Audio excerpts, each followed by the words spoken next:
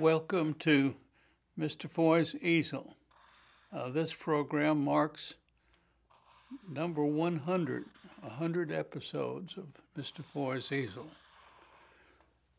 In view of that, I thought, well, why not draw a cartoon from this? And those of you who remember all the things I've said about the use of circles, you can see I'm still with it. So he doesn't look as cheerful as I intended, but anyway, this is number 100. And let's look at some more circles as we were doing in our last program. You may remember that I emphasized the versatility of circles and ovals in the creation of cartoon characters. Remember my suggestion that you use a pencil to make crisscross lines there and put a couple of circles, and actually 3 circles, and from here you get a cartoon face. I should have put that pleased expression on this other fellow, shouldn't I? And after you've got your dark lines in place, you can take your eraser and eliminate the pencil lines that you had there as a guide. And so there you have it. So far, it's just review, but today I want to go a step or two further on the creation of cartoon faces. In the first place,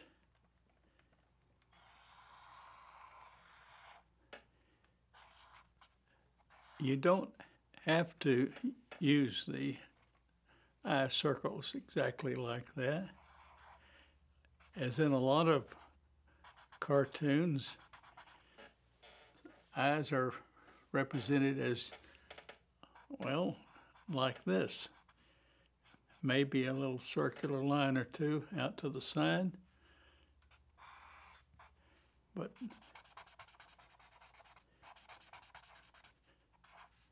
you don't have to use the circles up close.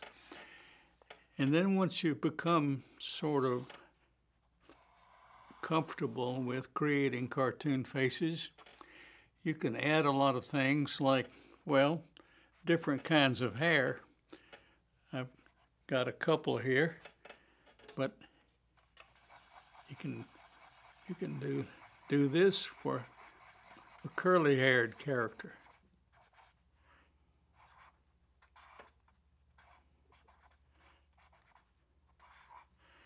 Or you can, if you want to get really wild, you can just start out with a hair like this, really unruly. Hair like a fellow who's been out in the March wind or in a rugged football game or something.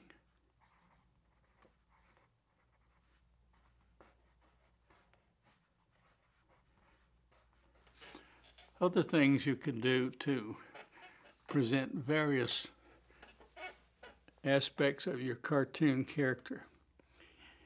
You can put lines like these, which indicate this guy has got a lot of whiskers on his face.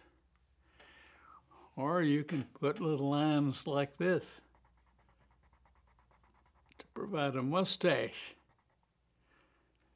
And of course you can do all sorts of things extra, like a bandage or wrinkles, a wrinkled brow.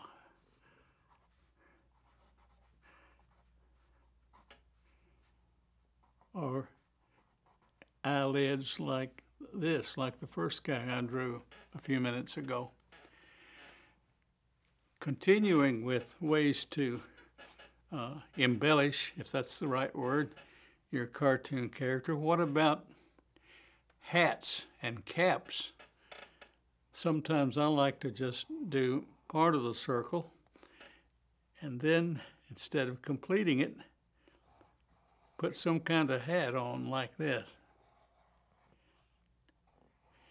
Now, most cartoonists, when they're drawing a funny cartoon face, they want to put a hat on. They don't want the hat to look all fashionable and neat. They like to have it kind of battered, maybe even torn a little bit. This fellow looks like he might be about ready to ride the rails. Continuing the hat theme, well, cap like this is a good thing to put on your cartoon face.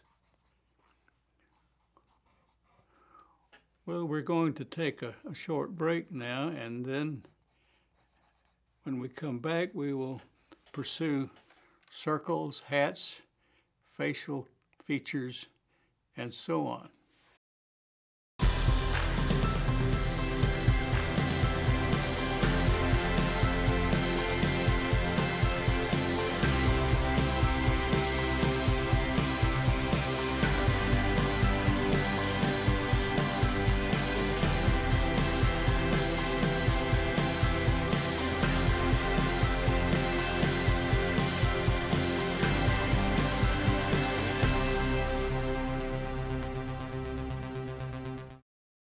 Welcome back.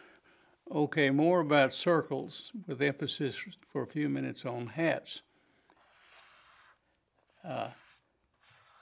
As a rule, cartoonists like to use either old-fashioned or non-stylish headgear, whether it's a man or a woman, as in the case here, a lady who may be proud of her Easter bonnet, but it really doesn't look all that fashionable.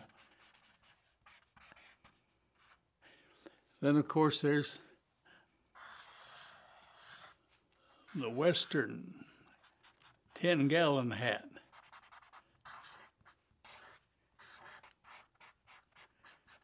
It looks like the sheriff of Medicine Bend or something like that. In many cartoons, the cartoonist achieves humor by having the hat pulled down over the character's eyes. And this is my own creation here, but I'm thinking about a comic that you probably are familiar with, Beetle Bailey.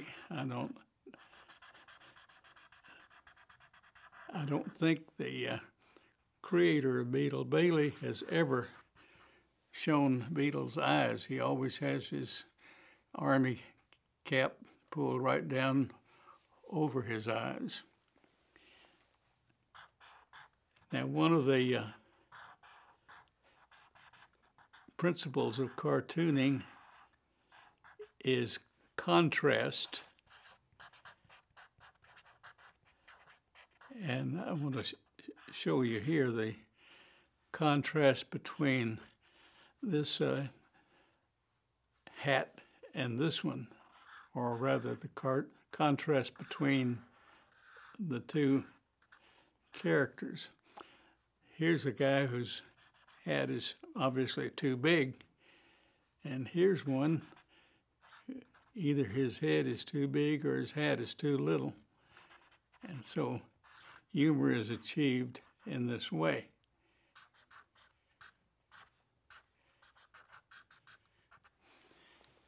Now, in the use of circles to create cartoon characters, you can also create animal characters, and the circle device is useful at least up to a point. Take, for instance, here, I've got part of a circle, and then I change it just a little bit down at the bottom. And what I'm going to develop from this is an animal character's face. As a rule, we like to give our animal characters a black, sort of shiny nose, like this one. And since Easter is upon us, we can have a rabbit character. And in a later program, we will talk about how circles are also used with cartoon bodies, especially, I think, with animal characters. But now, in addition to the rabbit, we can have this character here. Notice the almost perfectly round circle. And I'm sure you can tell what I'm drawing here. And so it goes. You can use the circular device, and to a certain extent, even with an animal like a duck. Got a circle here. This is a profile. You got the duck's eye. And here's where you have to do a lot of practice, I think, to get the cartoon duck bill drawn properly. You can even use an almost circular figure for an animal, a long-faced animal like a horse.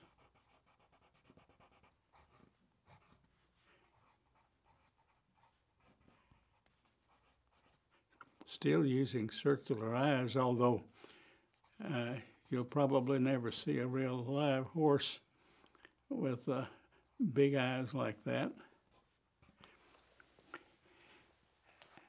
And take a dog, for example. Sort of like the duck, you can have a beagle or some other long-nosed dog. Here I'm using a 3/4 view of the face. Now this wouldn't be as messy if I had followed my own advice and used the pencil outline to begin with. So there you have. And of course, on and on we go. For example, this is a dog looking out at us. This is the front view. Using circles kind of like I did with the people cartoon characters. But this is a bulldog. And you know, bulldogs have kind of a saggy jowls. Well, I've done a lot of work on circular faces. In a program coming soon, we're going to talk about creating cartoon bodies, both people and animals. Remember, you can contact Mr. Foy's Easel at conwaycorp.com.